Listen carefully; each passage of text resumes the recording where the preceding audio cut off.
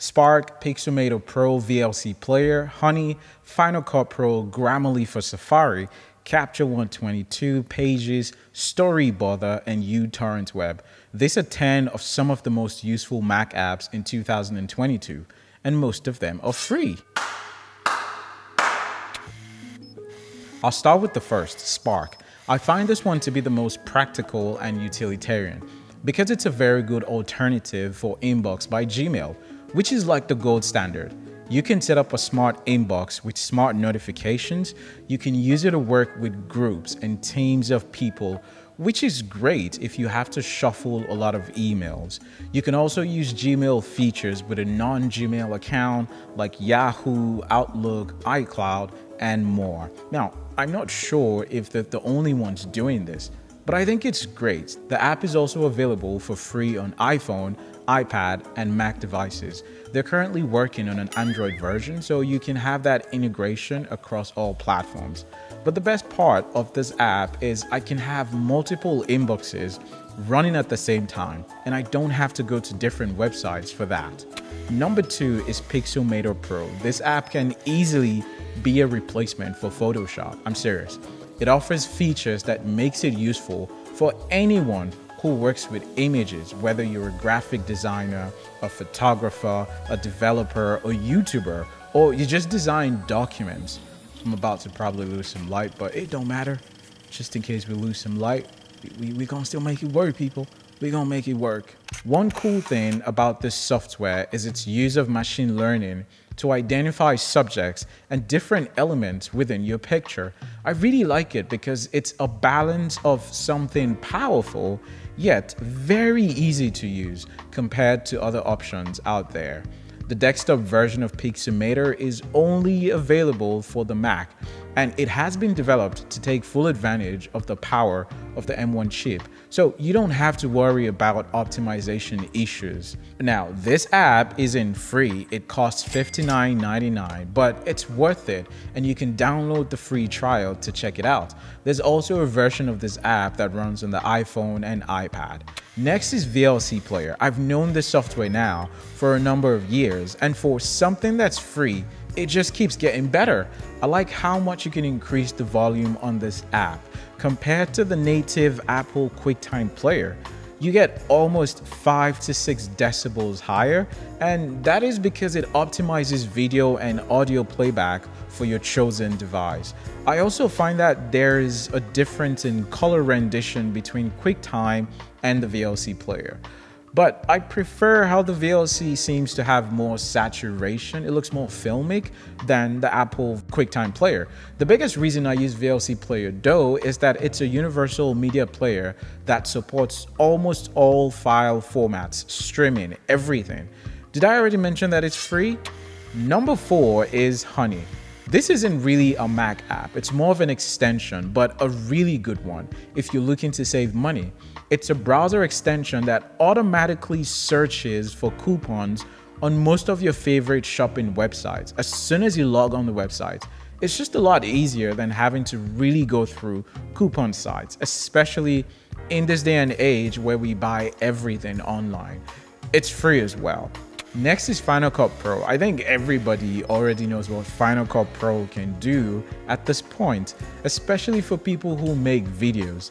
Even though it's not the most comprehensive in terms of coloring options like DaVinci, I still believe that it is probably the most efficient software for quick turnaround projects. It is reliable, it doesn't crash as often as Premiere. The magnetic timeline is just really easy to work with, and I believe it is probably the one with the least learning curve. It's really easy for you to pick up, especially with so much tutorials about it online. Check YouTube. Although it's not free, it comes with a one-time fee, which is also not really budget friendly, if I'm to be honest, but it's worth it for the lifetime updates. I should also mention that most of these apps are not genre specific, which means that you can use them across any industry that you're working in, whether it's creative, finance, engineering, IT, whatever the point, it is to help you maximize your efficiency for productivity, save time, and probably some money while you enjoy using your computer. The next on the list is Grammarly for Safari. This is another browser extension that looks for spelling and grammar issues in your text and documents. And I find that it just gives that extra layer of quality assurance to my emails and tweets. I just thought it was worth mentioning. There's a free version you can install and it does a great job.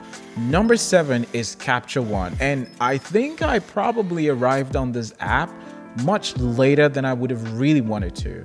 The first reason I switched to CaptureOne was because I needed live tethering. I was going to work on a commercial project for a client and they needed to see what we were filming or taking photos of in real time. Making that happen in Lightroom wasn't as straightforward as I'd want it to be. Plus, there was a lot of lag in the Lightroom feed, so I asked around and CaptureOne came up. I started digging into the software and I was so impressed by how well it worked. It's not free, so I ended up just buying it, but by far a more superior software than Lightroom in my opinion. Next is the Storyboard app. If you make videos, you probably plan out your shots and ideas. Well, this is exactly what this app is for. It gives you a chance to be an artist even if you cannot draw. It also has dummy models that you can work with. For people who are not video editors, you can use this software as a whiteboard to scribble, write, create a comic, or do anything you want. I think it's a great tool and it's free. Number 9 is Torrent Web. If you ever download torrent and you're looking for the best Mac torrent downloader, I think this is the best option out there. Because of how well it works, you don't necessarily download a software to your device. It works directly with your browser like an extension.